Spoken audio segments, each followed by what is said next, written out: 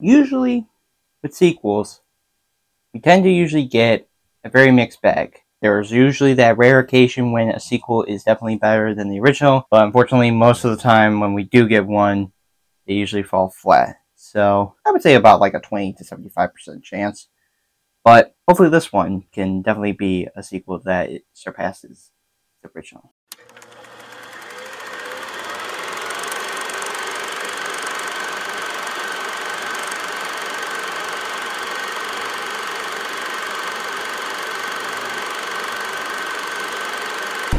Anything is possible. I'm freaking in.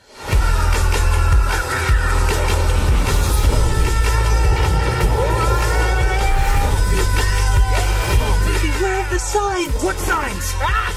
So many signs.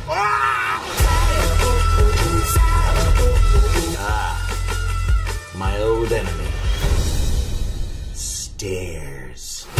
Kung Fu Panda 2 was directed by Jennifer Yu Nelson and written by Jonathan Aibel and Glenn Berger once again. Some returning and some newcomers, including Jack Black, Angelina Jolie, Dustin Hoffman, Gary Oldman, Seth Rogen, Lucy Liu, David Cross, James Hahn, Michelle Yeoh, Danny McBride, Dennis Haysbert, Jean-Claude Van Damme, Victor Garber, and Jackie Chan. According to IMDb's plot synopsis, Poe and his friends fight to stop a peacock villain from conquering China with a deadly new weapon, but first the Dragon Warrior must come to terms with his past. So, after the success of the first Kung Fu Panda film, both critically and commercially, I think we can all assume that it was inevitable that there would be a sequel.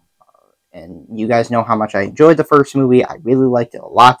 So, yeah, it's no surprise that there would be one that would be coming out. Although I am surprised that it took this movie 3 years to be released. Usually with sequels, there's usually about like a 2-year period, a year to maybe like a 2-year period. This, however, I'm surprised that this took 3 years to be finally a thing. You know, I thought that it was something that I was completely surprised about. But here we are, 3 years after the first film, Kung Fu Panda 2 was released. And just like with the first film, I remember seeing the film when it came out, and I was about 10 years old at the time. And at the time, I thought that it was actually better than the first movie. I actually thought it, even as a kid, I'm like, I actually kind of like this more than the first movie. And having rewatched the film, I still stand by that. I still think that this is my favorite film of the series, by far. And one which I cherish the most. In terms of which one I prefer, it's going to be this one. So here are some of the positives that I found with the film. The voice acting, stellar. Again, Black is witty and as charming as Poe. Now having mastered Kung Fu and having the title of Dragon Warrior, Black brings his energy to Poe whenever he's fighting. Because, as we all saw in the first movie, he was learning Kung Fu, but he was messing up. He was clumsy. But now that he has mastered Kung Fu, Black brings his same level of energy that he had for the comedy aspect to the fighting aspects in this movie. And they work so well. And he just still brings the entertainment value. I still think he is entertaining to watch. I mean, like I said, there's a reason why he is one of animation's entertaining characters to watch, because Black just brings his persona to Poe, but not in a way that feels like it's obvious, but rather it fits in that way. It fits very well. And just like with the first movie, I think the Furious Five, all of them, Angelina Jolie, Seth Rogen, Lucy Liu, David Cross, and Jackie Chan, I still think they're fantastic. They have great dynamic with each other, but also I really like the rapport that they have with Black in this film. Because in the first movie, they had some, but it wasn't essentially focused on their camaraderie in that movie. It was mostly about Shifu and Poe.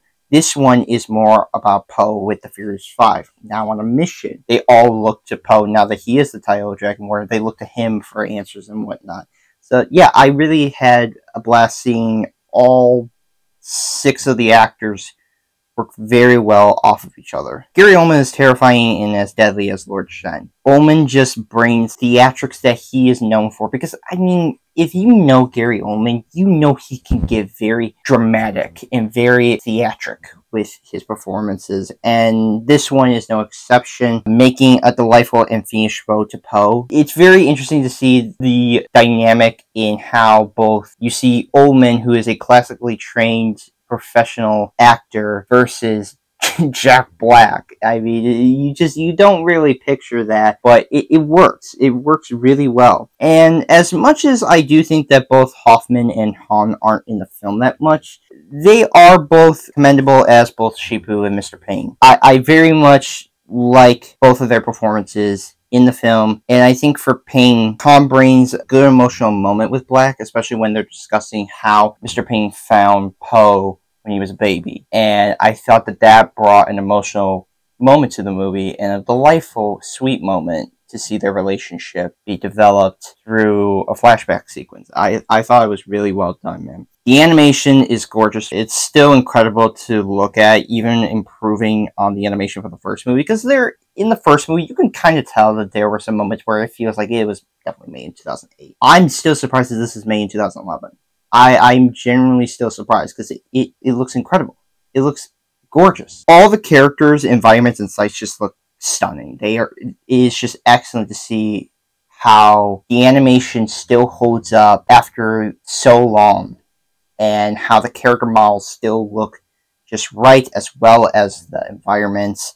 Everything about it just looks fantastic. The story, I think, is excellent. Seeing Poe confront his past with the villain who wiped out his people, I think tragic, but also kind of fascinating. You don't usually think of like a kid's movie where you talk about tragic subject matter of like a genocide of your people. And it was really interesting to see this movie tackle that in a way. And it was also interesting to see how Poe deals with his past and characters understanding this to keep the film interesting, because throughout the film you see how characters are reacting to Poe revealing what happened to him when he was young. And I was really riveted seeing them understand his past and understand what he's going through. The music is amazing. Both, again, composers Hans Zimmer and John Powell return to score, and they keep the same momentum as the first movie, capturing Tran's music amazingly, and when the action sequences happen, the music is intense and exciting. These two composers keep you entertained with that music, and it keeps you just excited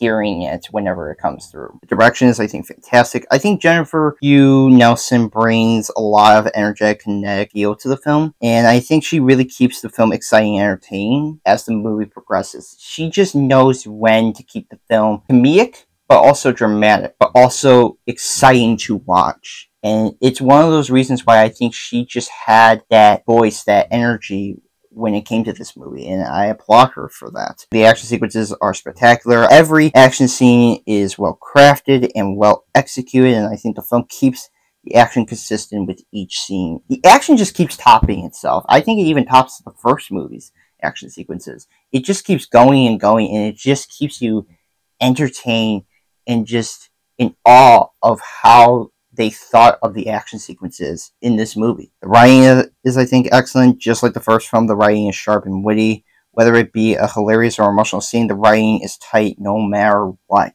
They keep this film sharp through and through. And when the jokes hit, they work well. And when the dramatic moments happen, and they hit you really well. The pacing and runtime is, I think, perfect. Each scene flows very well and keeps the film going. With the runtime of 1 hour and 32 minutes, I think the film just feels right with regards to how long this can be. And it feels perfect. It feels right for what this story is supposed to be. The editing is, I think, top-notch. Again, sharp and fast. It keeps the film paced very well. It keeps the film going and knows when to quick cut in a way that doesn't feel obnoxious, but feels right. The film just has so many memorable moments, whether it's a hilarious or emotional moments that stand out, from like Poe in the Furious 5 in a dragon mascot to Poe confronting his past. These moments are what make the film memorable throughout, and one in which I really enjoy. This is one of these rare movies that, in my opinion, I still think that this is better than the original.